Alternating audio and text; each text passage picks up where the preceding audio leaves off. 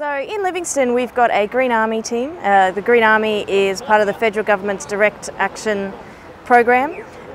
Essentially it's a program for young people aged 17 to 24 who gain work experience in the environment, skills and training, and hopefully networking, which could lead to employment, more training, but ultimately has environmental benefit to the local region.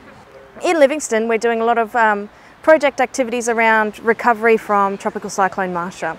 So erosion control, some fencing to stop further erosion, some planting to prevent it down the track, and as well as just general revegetation works.